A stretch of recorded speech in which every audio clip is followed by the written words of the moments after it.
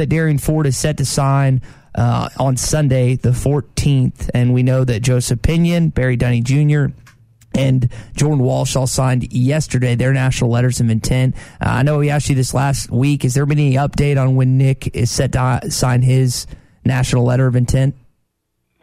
I've been told that nothing has been determined yet. No final call's been made on whether he will sign early or sign in the spring. So that's where we are as of now. Richard, when you look at the guys that they currently have signed and then also that Darian will sign, we'll skip Nick for a sec because I think we spent a lot of time on his game, but what do each of these young men bring to the Arkansas basketball program? With Barry Dunning, he's very versatile, score inside out, very long.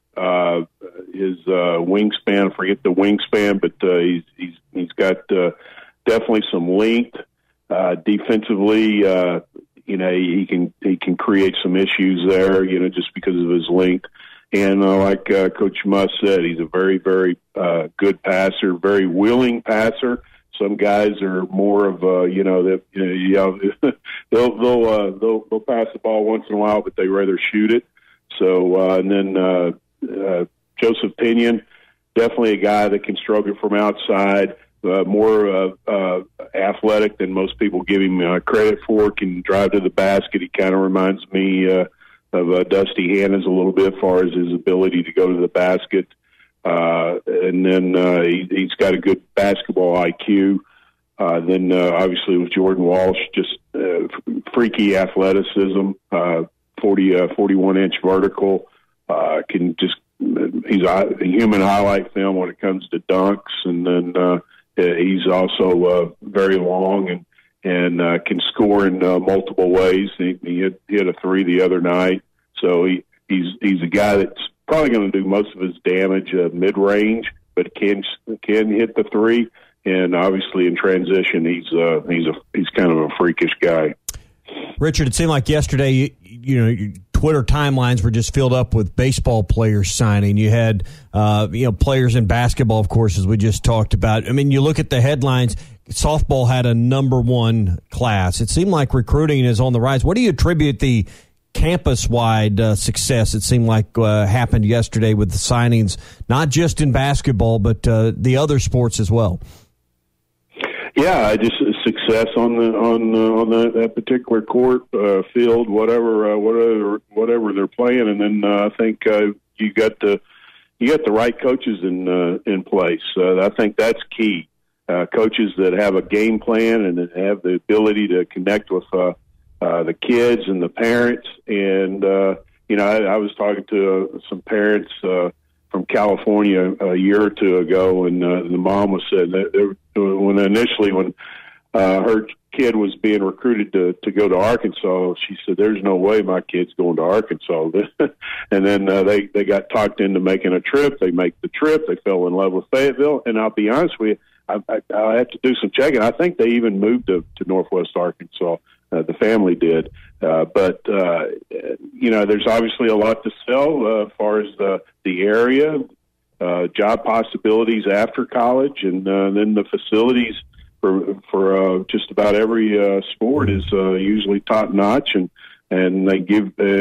Arkansas gives you the budget to be successful. So a lot of promising things going on right now, and I think that also just seeing the success of the basketball program, the football program, that also helps too. Yeah, I mean, both of them are obviously on the national level. Yeah, I never pay attention to gymnastics at all, but I was just reading one of the emails. They had a signee from Pennsylvania, one from California, had one kid from Arkansas in their four. But I mean, you just think about your Jordan Weaver, and I never think about this in gymnastics. How do you go identify the best four you can get in gymnastics? I'm sure they have a system in a way and rankings and stars or whatever they do. But, I mean, Pennsylvania, California, one here that's kind of in your backyard. I mean, and that kind of goes on and on and on with these other sports.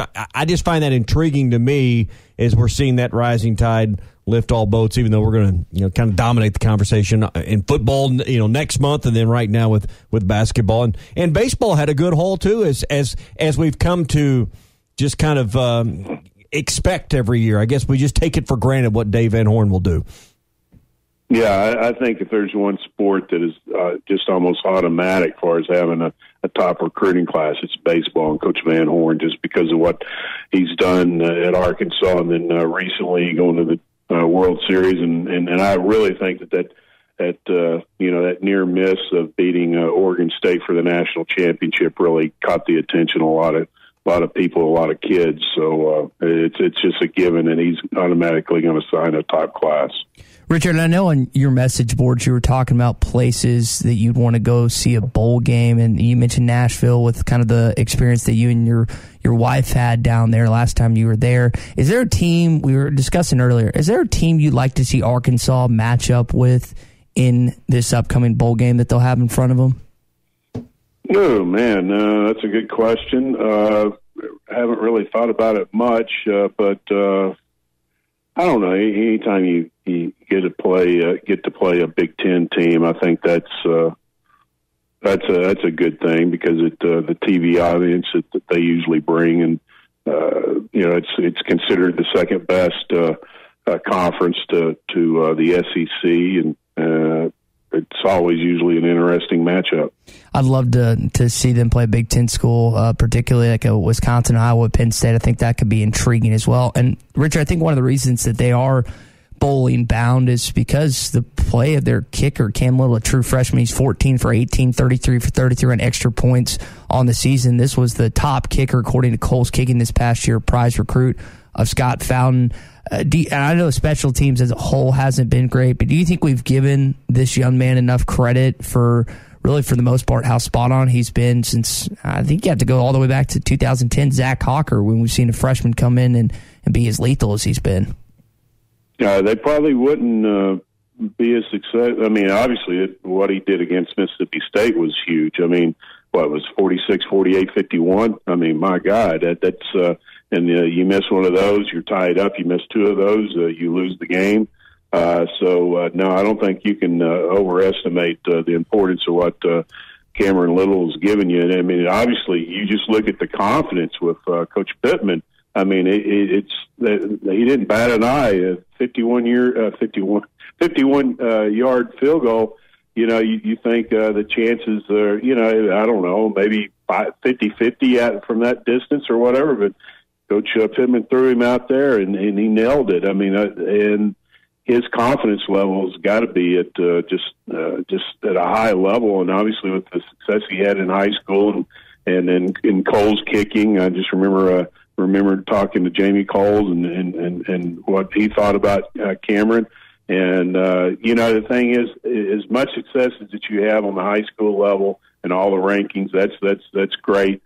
But so many times we've seen some guys that were highly talented kickers and come to Arkansas and not do so well. And for him to have the type of season he's having, I mean, that's great scouting on Coach Fountain's part and Coach Pittman's part. But you got to ultimately give most of the credit to Cameron. Big weekend around our state, not just for deer hunting, but high school football playoffs begin Friday night. And I know some people that, if your team's eliminated or your team's on a bye this week, which we see in several classifications, you might be looking for a game to go to. What's a few games or matchups you got circled, or maybe some future potential Razorbacks people could go out and see this week as the high school football playoffs begin in Arkansas? Well, some of the teams have have an open day because they're kind of having a bye, but that is a good question because I haven't really looked at the schedule. How's that for an answer? That's a good honest answer right there. So, but I know there's a few teams with a few players around the state that people might want to watch. And I know that this is a fun time of the year for a lot of people as seasons are on the line, to borrow the old cliche, beginning Friday night. And always enjoy playoff time because you're going to see a few upsets, and it's your last chance to see some of these guys ever play. Well, I do. I mean, now that I'm looking at the schedule a little bit, Caden Henley from Shiloh Christian, they'll be hosting Cave City. Obviously, he's committed to Arkansas, and a guy that that's fun to watch because he's so active as a linebacker. He's closing in on 100 tackles, which basically that's what he's done since he's been in high school. So he's one to watch. And then if you want to see Joe T. Robinson and Marion Harris, he's only 6'7", 370. You may have difficulty finding him, but which one's the guy Richard's talking about? Yeah, it won't be hard. Yeah. They're playing Bills, so there's a couple of guys that you could try to go see. Then I think Clarendon and Quincy McAdoo, who I just absolutely love, and I think will have a very, very good career at Arkansas. Was playing Bearden Friday night. He's very, very explosive, and when he gets in the open field, I mean, he kind of reminds me a little bit of Gary Anderson. Yeah. Well, Richard, we appreciate your kind of your updates, and I know the Khalil Ware. For those wondering, Khalil Ware is signing with the Oregon Ducks tomorrow in North Little Rock. So I wanted to update everyone else on that, and we appreciate your updates as we do every Thursday, my man. All right, buddy. We'll see you guys. And what about the Sunday? My favorite Sunday? Yeah, it's National Sunday Day. What is your favorite Sunday, Richard? I'll be different. Say Hot Foot Sunday, huh? Nice and easy. So simple. Yeah. Hey, that's good. Sometimes the simple's the best, right? Absolutely. Throw some nuts on there, and you're good. Good to go. All right, buddy. Enjoy it. Get a Hot Foot Sunday today. Will do. We're back and better than ever. A new web interface to start the basketball season and more props, odds, and lines than ever before. BetOnline remains your #1 spot for all basketball and football action this season. Head to the new updated desktop or mobile website to sign up today and receive your 50% welcome bonus on your first deposit. Just use our promo code BELIEVE50 to receive your bonus. That's BLEAV 50 to receive your bonus. From basketball, football, and baseball postseason, NHL, boxing, and UFC, right to your favorite Vegas casino games. Don't wait to take advantage of all the amazing offers available for the 2021 season. BetOnline is the fastest and easiest way to bet on all your favorite sports. BetOnline, where the game starts.